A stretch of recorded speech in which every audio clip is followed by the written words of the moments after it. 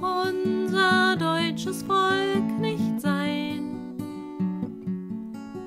das sich in stummes Schweigen hüllt, wenn sich sein Schicksal so erfüllt, dass es als Volk für alle Zeit dem Tod und Untergang sicherlich geweiht, wie kraftlos und total besiegt,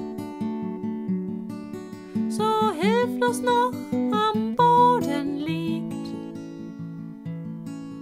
Der Wohlstandsnebel hüllt es ein. Kann das denn unser Volk noch sein? Das kann doch unser deutsches Volk nicht sein,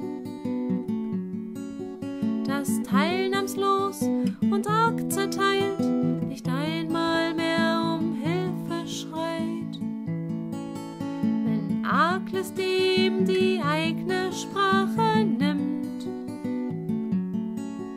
willkürlich man sein Los und Leid bestimmt, sich nicht erhebt aus eigener Kraft, weil es den Glauben nimmer schafft, dass es auf sich gestellt allein gelingt, ein freies Volk zu sein.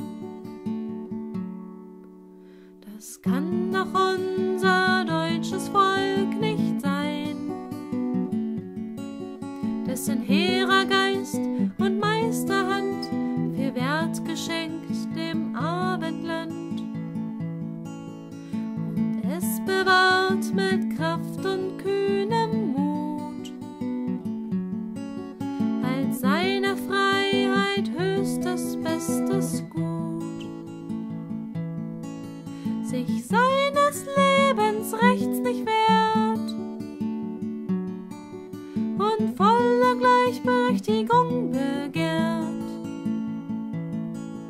Das geht bei Gott der Welt nicht ein. Das kann das deutsche Volk nicht sein. Nein, das kann das deutsche Volk nicht sein. Nein, das kann